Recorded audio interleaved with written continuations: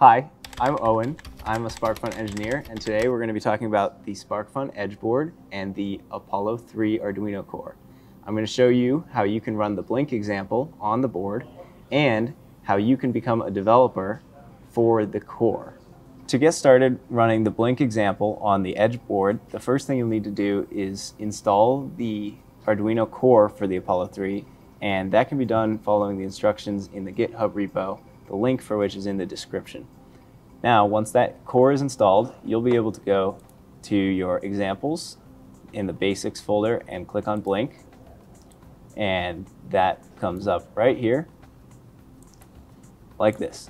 So then for the Edge board, the core doesn't yet have an LED built in, so you need to choose the LED that you want to blink, and they're listed on the left-hand edge of the Edge board, and the numbers that you could choose are 46, 37, 44, or 47.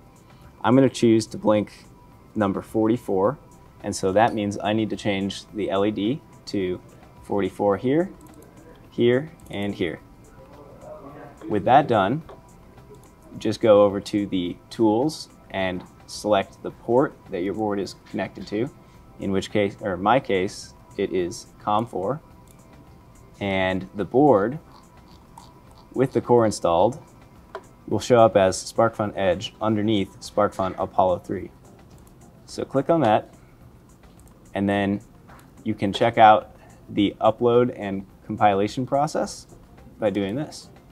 Make sure that you hold the button 14 while it's uploading, and that way your board will be able to be programmed automatically by the Arduino IDE. So once you've finished uploading your code and you see the done uploading message, just hit the reset button to start blinking the LED. Now that you've seen how you can blink the LED on the Edge board, you're probably wondering how you can do more. If you want to help develop the Arduino Core, visit the core repo on GitHub. The link is in the description, and then download it, install it, and try it out. The way that you can do that is by following the instructions and information on the page here.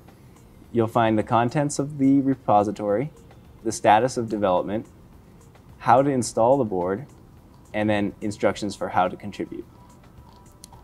When you've tried out the core and you find, for example, that analog write doesn't work, then let us know in an issue, or if you have the ability to write code that will make it work, let us know and submit a pull request.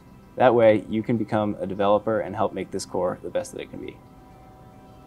Alright, so that's how you use the Apollo3 Arduino Core with the SparkFun Edge board.